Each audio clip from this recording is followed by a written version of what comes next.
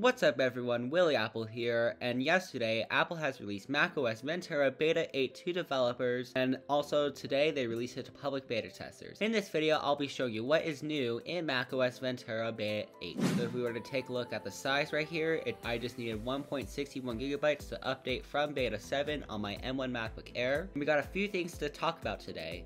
If we were to take a look at the build number right here inside of Settings, General, and About, we see that the build number here is 22A5352E. So we have an E at the end of the build number, and before we had an F, which means it is one step up to being closer.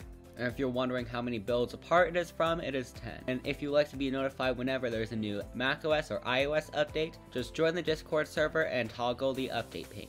Alright, so before in settings, if we were to take a look at this update, we did not have a family icon in last beta. But in this beta, the family icon has returned, but it's still pixelated like it was in beta 6. I've actually been having a few issues with the family icon in this beta.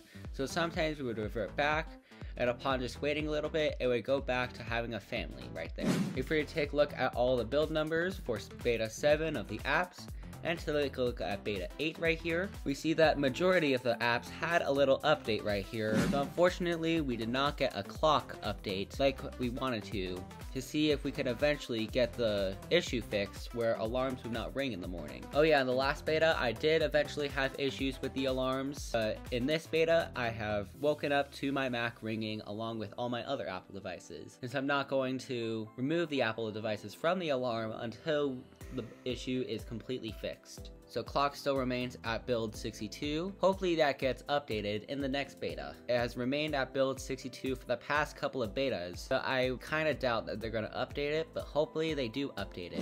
We got a new shortcut, so if we were to go into other and then shortcuts right here, and then create a new shortcut, we now have get current focus. So right here, if we drag it in, it would get the current focus, and we could do an if statement if we wanted to. If focus was on personal, then do this. If not, disturb. If it isn't on, then we could do something else. So just to show you right here, this is what it is. This is kind of similar to the iOS lock screens that we got, where we can link them to a focus. Inside of photos, if we go into settings right here, we now have the shared photo library back. So in the previous beta, this got removed, and now it is back. If we were to press get started, it would guide us through the process of adding shared photo library. Also, another change in system settings, we would go to settings, general, and then sharing right here. We see that there are new buttons right here. They seem kind of useless since there's a toggle right here that tells you if they're on, in my opinion. If I were to just turn on Bluetooth sharing and enter my password, it also has a toggle right there. Well, I kind of want this reverted, to be honest, since it seems pretty useless just having toggles right there. And I'm hoping for a new Ventura screensaver like we got with Monterey. Not sure, 100% sure when we got the Monterey screensaver last year, but it was pretty late in the beta stages, so hopefully in the next beta,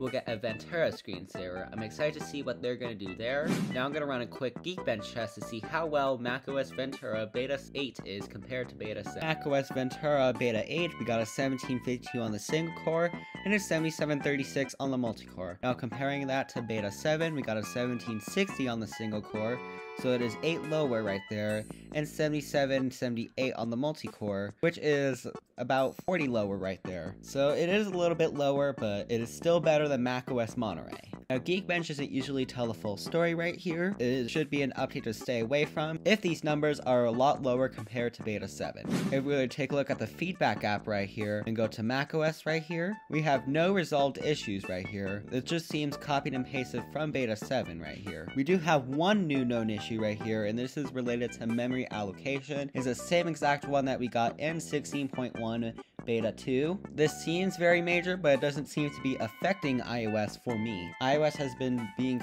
pretty responsive for me, and same with macOS. And let's also talk about battery life right here. So this is my battery chart right here. As you can see, it stays right here. School starts. I did not use it today a whole lot, as you can see right here. And this is when I started recording this video. So battery life seems to be pretty good in macOS Ventura Beta 8, and hopefully it keeps improving on. I also want to briefly talk about my experience experience with Beta 7. The Beta 7 was pretty good. I actually found myself using Ventura more than macOS Monterey. So if we were to take a look at my startup disks right here, you see I have macOS Monterey right here, and it's actually my primary partition right here. I have Ventura as a secondary partition, just because I had an issue back in Beta 5, so I eventually decided to dual boot on my Mac, but I'm still installing primary betas on my iPhone and iPad for now. Now, Settings app seems to still be a little bit laggy, especially with this battery section right here. If you saw earlier, it took a little bit to load all of this stuff. And no, we did not get clean energy charging right here. Kinda wish we did, to be honest. It would make sense that the Macs and iPads also get it, since the iPhones did get it. That is all I really have to say about macOS Ventura Beta 8. Overall, pretty good update. So thanks for watching, comment, like, and subscribe, share it with your friends, and I'll see you in my next video. Bye!